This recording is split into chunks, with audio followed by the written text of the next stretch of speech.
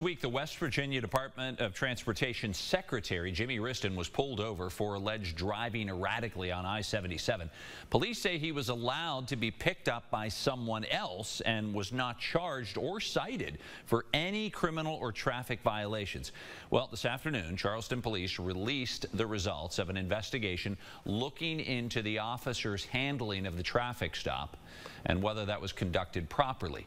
CPD says during a breathalyzer test, they smelled alcohol, but were not able to find probable cause to arrest Wriston because he passed 2 field sobriety tests. Well, we asked Charleston Police Chief Scott Dempsey if Wriston blew over the legal limit.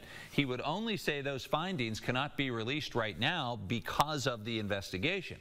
Before CPD released that information, Governor Justice had this to say.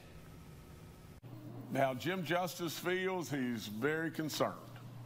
And how Jim Justice feels, probably disappointed. You've got to know, and you've got to know me, that if there's something wrong, I give people the benefit of the doubt, and I absolutely want to make sure that we are on solid ground before we start accusing people or saying this or that and everything else. But once we get there,